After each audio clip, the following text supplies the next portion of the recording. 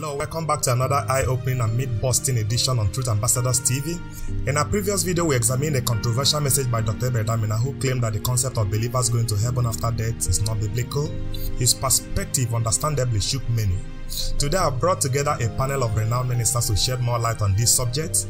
These include Pastor John Hagee, Pastor Lazarus Moka, Pastor Paul Enenche, Apostle Michael, Apostle Joshua Selman, and Apostle Joshua Selman. Their wealth of scriptural insight will help provide clarity on the reality of heaven. First up is our special guest, Dr. Abel Damina, who previously stunned many by stating that the idea of believers going to heaven after death has no biblical basis.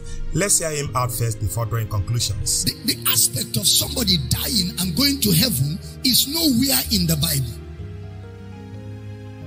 That somebody died and went to heaven is not a Bible truth. It's nowhere.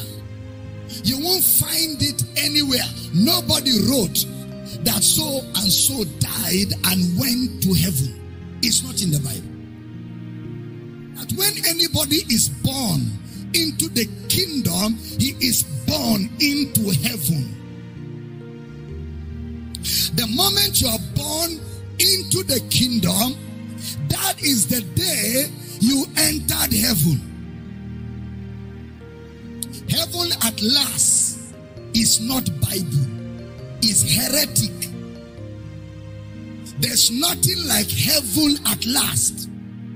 Heaven's reality is what you encountered the day Christ entered. Quite thought-provoking, isn't it? Now let's hear what other ministers have to say about the reality of heaven. First up is popular televangelist Pastor John Hagee.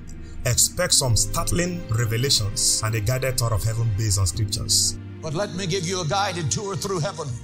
So when you see heaven, you'll be smart enough not to want to go to the place called hell, because it certainly is there. No one in their right mind wants to go there. Heaven is first a place. In the text that I have read, I go to prepare a place. Say that with me. I go to prepare a place for you, that where I am, there you may be also. Jesus lived in heaven. He came to earth and he said, heaven is there. I believe what Jesus said. I don't believe what Newsweek said. Stephen saw heaven as he was being stoned to death. The Bible records it, being full of the Holy Ghost. He looked into heaven. Say that with me. He looked into heaven and he saw the glory of God and Jesus standing at the right hand. Continuing, and he said, listen up, Newsweek, listen to this. Behold, I see the heavens open, and the Son of Man standing at the right hand of God. He closed his eyes, and he went there. He's there right now. St. Paul saw heaven.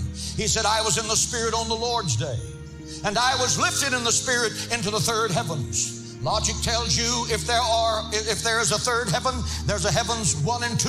Wouldn't you say that's true? Heavens number 1 is the heavens that you can see with your eyes, the sun, the moon, and the stars. Heavens number 2 is where Satan has his throne, according to Job 1, Ephesians 6, and the book of Revelation. Heavens number 3 is where God has his throne. John the Revelator saw heaven, and he left us a travel brochure in the book of Revelation. He said it is 4 square. That means lots of things, but it means this: it's perfect. Heaven is the only perfect society you're ever going to be in. Wow, that was quite descriptive. Very fascinating description of different levels of heaven by Pastor Hagee. Now, if heaven truly exists as a literal place, will our loved ones know what's happening to us on earth? Let's get Pastor Hagee's perspective on this. People are asking, Pastor, do people in heaven know what we're doing here on earth? Absolutely they do. Hebrews 12:1 says, wherefore, we are greatly compassed about with so great a cloud of witnesses. Let us lay aside every weight and run the race with patience that is set before us. Paul is writing in the book of Hebrews that in the heavens there are thousands times 10,000s and thousands of thousands that are watching from the balconies of heaven our every move. I saw the Olympics the other day on television, and I saw them as they raced toward the finish line, and the crowd stood up and screamed for people to go, push, do everything you can to get across that finish line first. I want you to know they're doing that in heaven. 1 Samuel 28, Samuel was in heaven, and he knew what was going on between King Saul and Israel. In the balcony of heaven, they are cheering us on, and they're saying, fight the good fight of faith. They're saying, don't give up.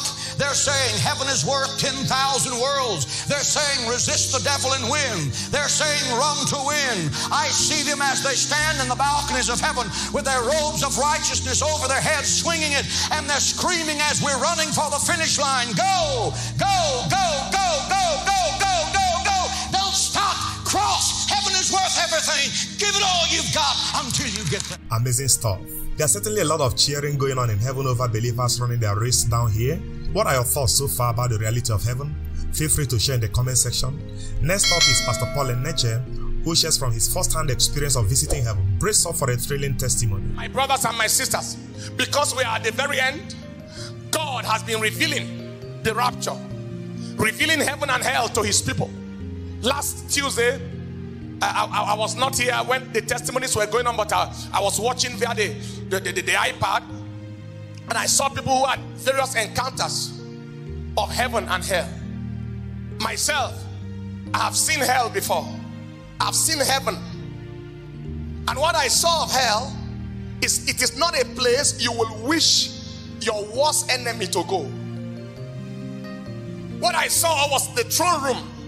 I saw myself suddenly lying on the bare floor. I couldn't see the face of anybody. All I knew, because in the realm of the spirit, anywhere you are, you know. I was lying on the bare floor, right in that throne room, and was worshiping. I was hearing familiar tunes of Michael W. Smith and Terry McCalman, and the worship was everywhere was worshiping. The floor, everything was worshiping. And I said, oh, these things this song we hear on earth, so this is where it originated from. So the vision of heaven and the vision of hell is real. Am I communicating here? And I can go on and wow, just wow. The reality of heaven goes beyond my imagination. Let's hear more from Pastor Enenche about his jaw-dropping encounter with someone who temporarily visited eternity and saw a glimpse of heaven and hell. One day I preached on this altar, hell is real. Anybody was there? Now the message is available. If you were not there, pick the message. Hell is real.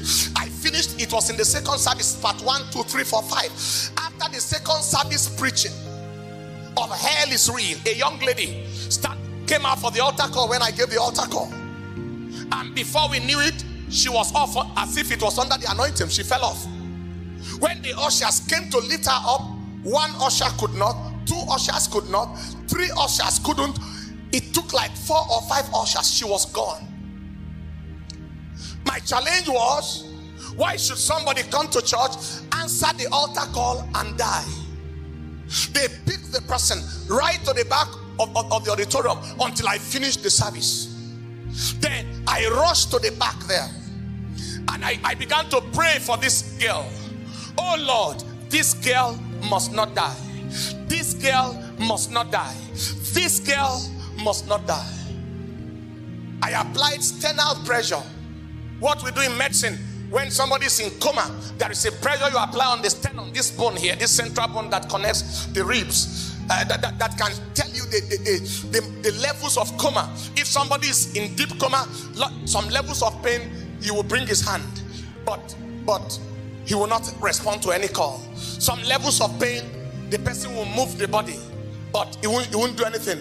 And the deepest level of coma, no response at all. In fact, death. So I applied the maximum pressure, and there was no response at all. Wow.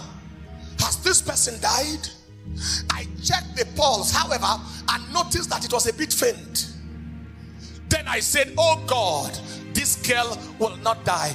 In the name of Jesus, death, go, come back.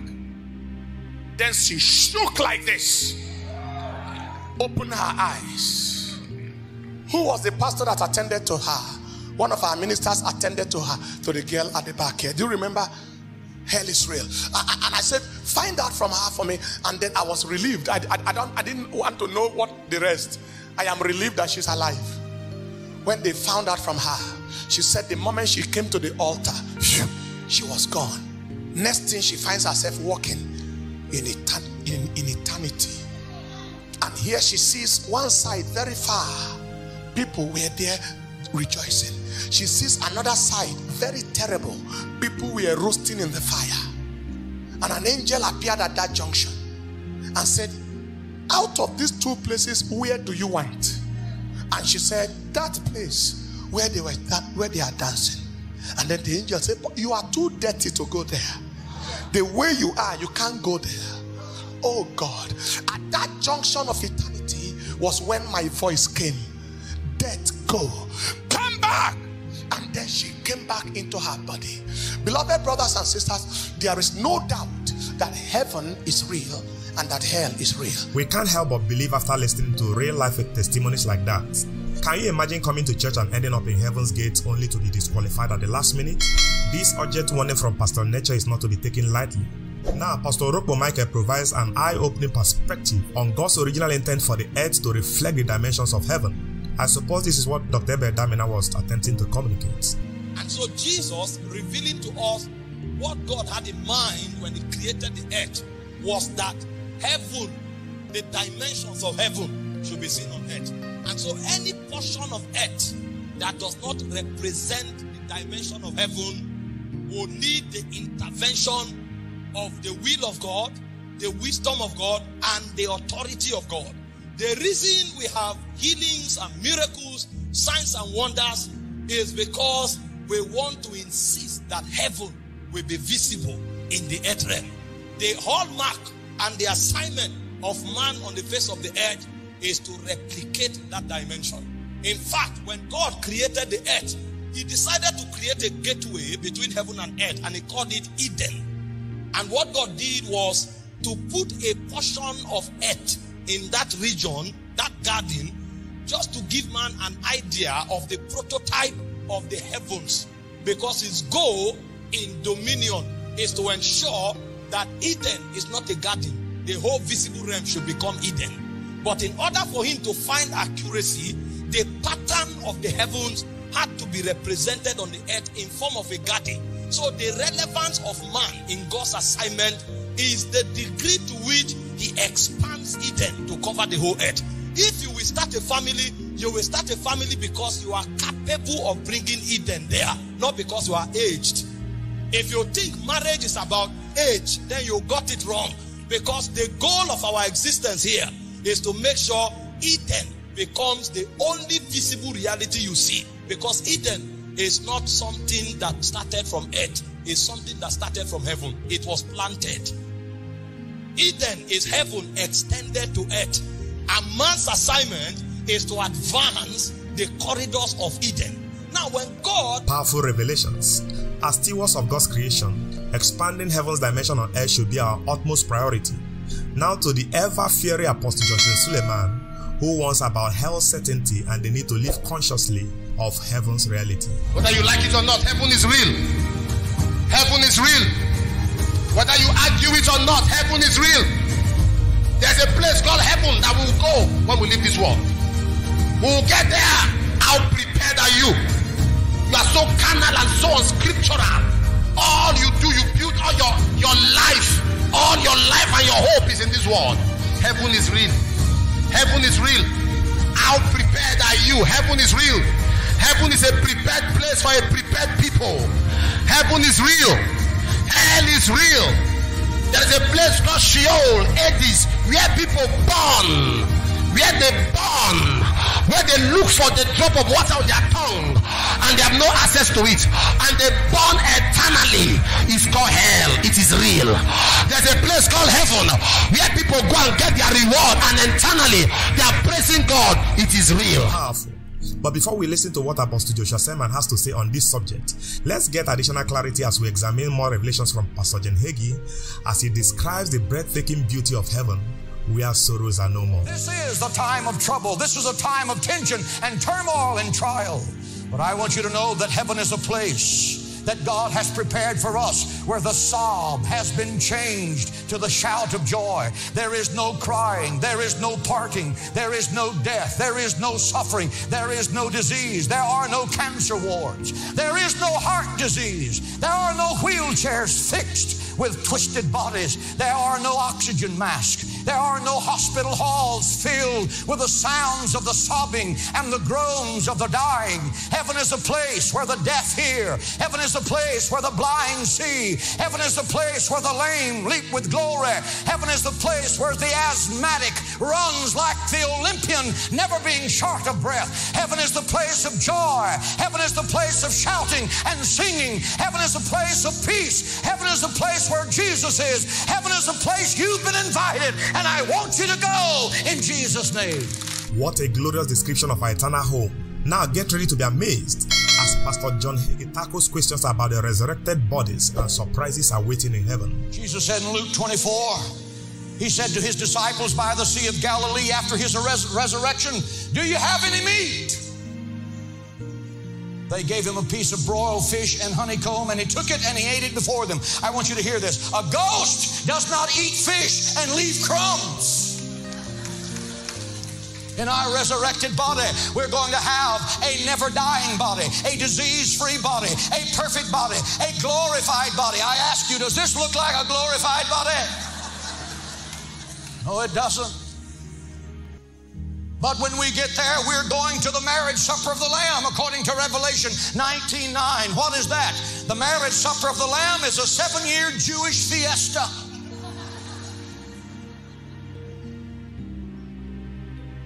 We're going to be receiving crowns, 5 kinds of them.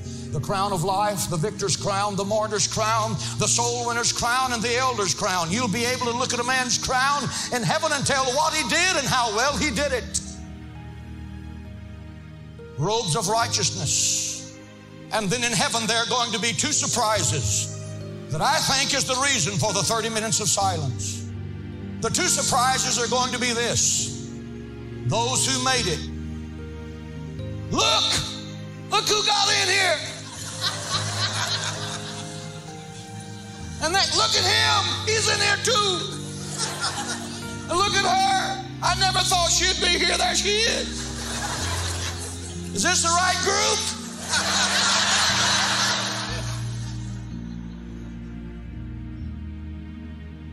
The second surprise will be those that didn't make it. Dr. Super Duck's not here. I saw him every week on television. The Bible says, many shall say unto me on that day, Lord, Lord, have we not done signs and wonders in your name? Have we not done miracles? Have we not cast out demons? Say it with me. And Jesus shall say unto them, depart from me, workers of iniquity. I never knew you. Outstanding revelations. This surely puts a nail in the coffin of arguments that heaven is a nebulous place or state of mind. Let us know your stance so far in the comment section. Moving on, let's dive into the golden nuggets of wisdom about end-time events, the reality of heaven from profound teachers of the gospel, Apostle Joshua Selman. Let me tell you this. The moment there is that glorious exodus, you will see people run to church in confusion. The Bible you will leave behind, people will run and hold it and say, what is happening? The Bible will suddenly become a bestseller.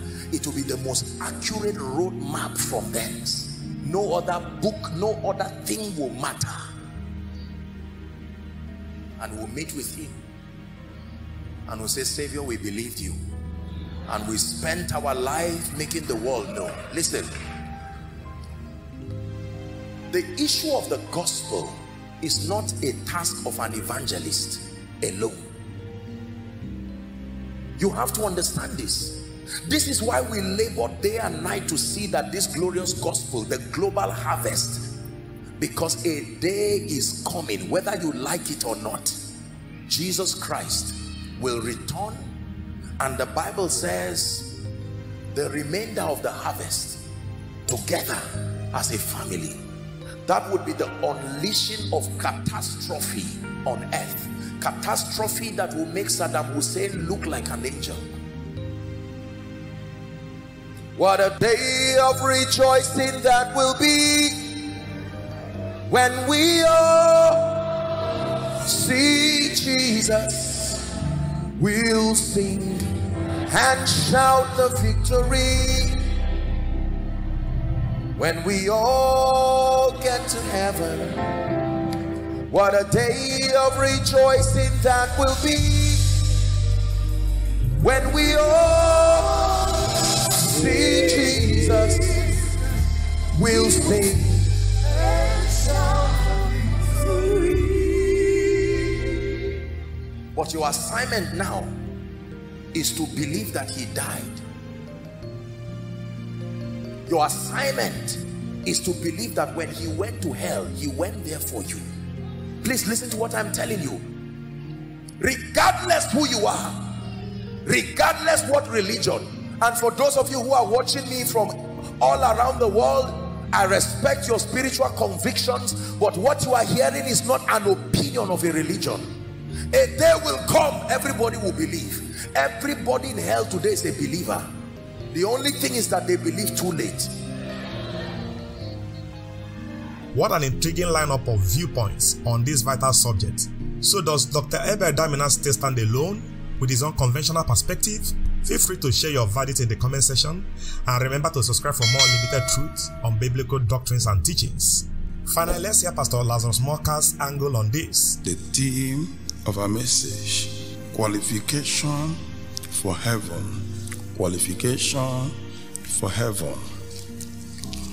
Heaven being the abode of the Most High God has standards of qualification which must be met before one can enter into it.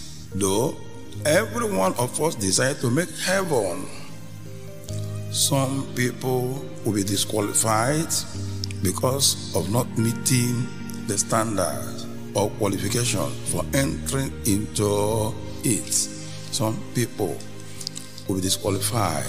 Everyone hearing me all over the world will endeavor to be qualified in order to make heaven at last.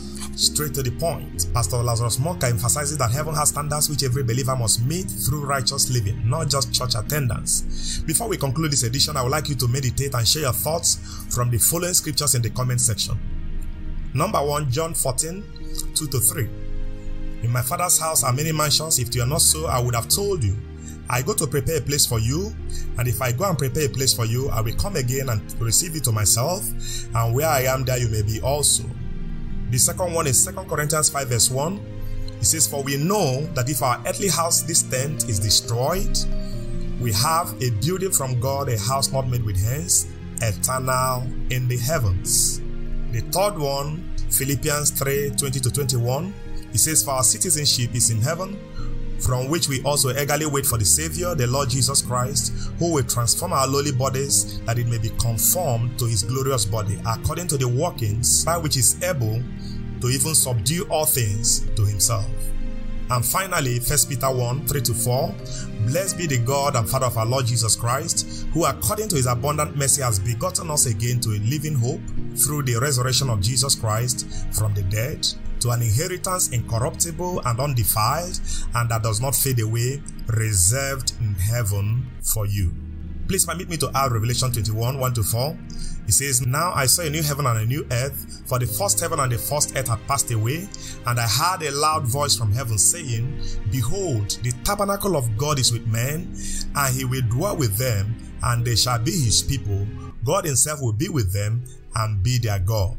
And God will wipe away tears from their eyes. There shall be no more death, no more sorrow, no more crying. There will be no more pain, for the former things have passed away. Quite thought-provoking, isn't it? As you have seen from the various insights shared by these men of God, and even from the scriptures I just read, heaven is not just an abstract concept, but a definite reality that should spur us to live righteously. What are your final thoughts on this subject? Is heaven a present reality for believers, as Dr. Abel has at, or a glorious eternal destination affirmed by other ministers? I can't wait to hear your perspectives in the comment section. Don't forget to share this video with as many as possible. It could change someone's eternal destiny. See you in our next Myth-busting episode. God bless you. Shalom.